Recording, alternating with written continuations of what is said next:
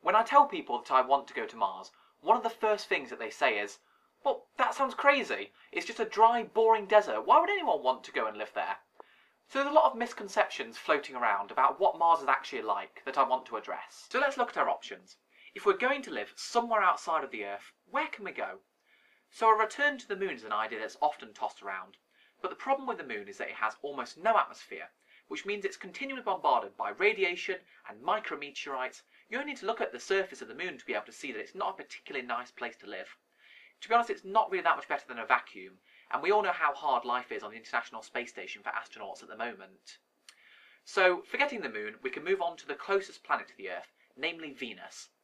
So Venus is the planet that's most similar in size to the Earth, and therefore has the closest gravity to the Earth, but also allowed to stop there. If ever there was a hell, it is Venus. The temperature is hot enough to melt lead, the atmospheric pressure is 93 times that of the Earth's, not even to mention the sulfuric acid rain. I for one would not like to go on holiday to Venus. You can move closer to the Sun, you can go to Mercury, but Mercury is even worse than the Moon, to be honest. It's just a hot version of the Moon. And that only leaves the outer planets. So once you move past Mars and past the asteroid belt and you get to Jupiter and Saturn, they have some very good moons there, which are fascinating from a scientific perspective. But the problem is it's just too cold and too dark by the time you get out that far. At Jupiter, for example, it only receives 4% of the light that the Earth receives from the Sun. And there's also a radiation belt that surrounds Jupiter, which would render human life impossible on all of the moons of Jupiter, apart from potentially Callisto. So that leaves Mars, the red planet. Let's take a quick look at how Mars compares to the Earth.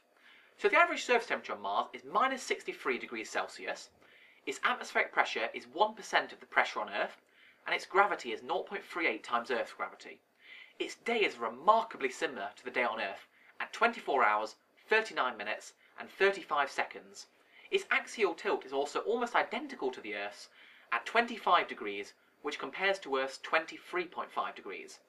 And that means that Mars has seasons, just like our own planet, albeit the seasons are of different length, compared to Mars' orbit being significantly more elliptical than the circular orbit of our own planet. Sounds harsh? Well, actually, the more that we learn about Mars, the more hospitable it seems to be.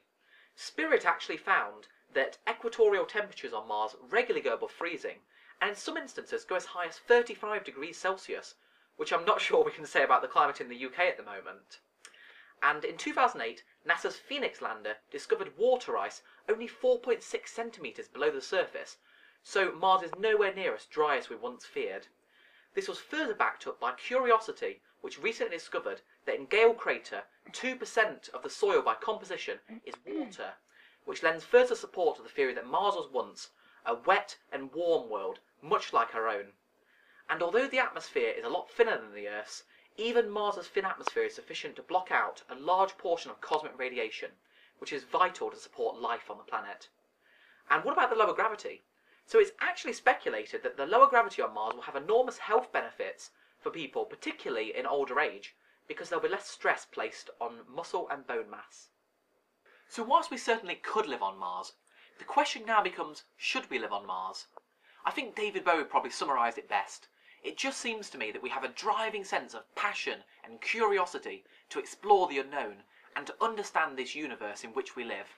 And for me, that is just what makes us be human. Mars holds the answers to some of the biggest questions we have ever asked. And it's so exciting to think that our generation could be on the verge of becoming the first to finally answer these questions. It's been over 40 years since the moon landings, but now is the time for our Apollo moment.